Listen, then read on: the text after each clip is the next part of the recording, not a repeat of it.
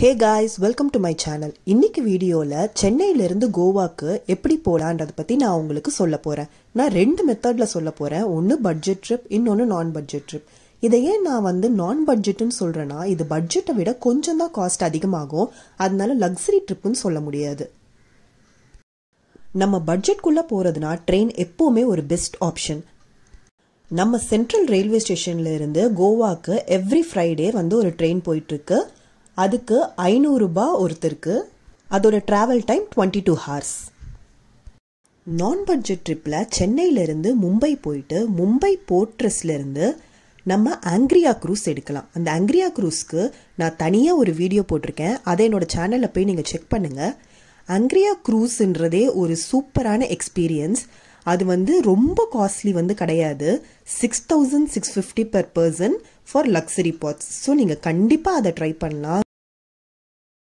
க்ரூஸ்ல நீங்க தங்குறதுக்கு, சாப்பிட்றதுக்கு, அதுல இருக்கிற ஸ்விம்மிங் பூல் அந்த மாதிரி எல்லா அம்யூனிட்டிஸ்க்கும் யூஸ் பண்றதுக்கு 6650ன்றது தாராளமா நீங்க கொடுக்கலாம். ஏன்னா அந்த எக்ஸ்பீரியன்ஸ் கண்டிப்பா உங்களால மறக்கவே முடியாது.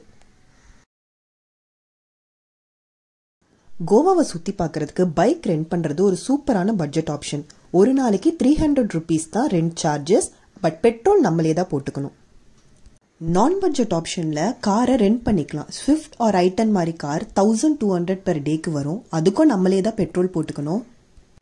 காரை எடுக்கிறதுக்கு முன்னாடி தரோவா காரை செக் பண்ணிடுங்க. கார்ல ஏதாச்சும் ஸ்கிராட்ச் இருக்கா, ஏதாவது டேமேஜ் இருக்கான்றத முன்னாடியே பாத்துருங்க. அந்த மாதிரி ஏதாச்சும் இருந்துச்சுன்னா நீங்க எங்க ரெண்ட் எடுக்கிறீங்களோ அவர்கிட்ட கூப்பிட்டு இதெல்லாம் இருக்குதுன்னு காமிச்சுக்கோங்க. அண்ட் கார் எடுக்கிறதுக்கு முன்னாடி காரை நல்லா வீடியோ எடுத்து வச்சுக்கோங்க, போட்டோ எடுத்துக்கோங்க. நீங்க ரிட்டர்ன் பண்ணும்போது அவங்க நம்ம டேமேஜ் பண்ணிட்டோம்னு சொன்னாலும் நம்ம ப்ரூஃப்க்கு காட்டலாம் ஆல்ரெடி அது இருந்த டேமேஜ் தான்.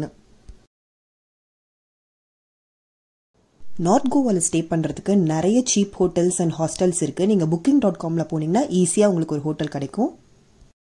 இல்ல கொஞ்சம் லக்ஸரியஸா நீங்க ஸ்டே பண்ணணும்னு நினைச்சீங்கன்னா சவுத் கோவால நிறைய ரெசார்ட்ஸ் இருக்கு. அதுல இருந்து ஏதாச்சும் நீங்க சூஸ் பண்ணிக்கலாம். இப்ப நான் காட்டுற ரெசார்ட் கேரவெல்லா பீச் ரெசார்ட் வர்க்கால இருக்கு. நார்த் கோவாக்கு நான் காட்டின hotel little India beach cottages. Budget ட்ரிப்ல ஃபுட்டுக்கு இந்த மாதிரி நிறைய beach shocks and Maggi stalls இருக்கும் நார்த் கோவால.